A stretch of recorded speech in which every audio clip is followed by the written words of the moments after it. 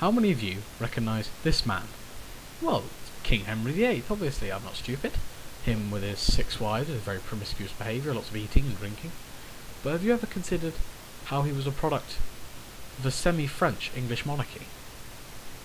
And how England gained some of its national identity from the 100 Years' War with France in the 13th and 14th century? I wouldn't be surprised if you didn't. And also consider the French Revolution, and how that increased French nationalism, possibly even dating back to the 14th century war with England, and how that eventually could have led to imperial colonisation of Africa. Human history can be the struggle against or for human stupidity, and perhaps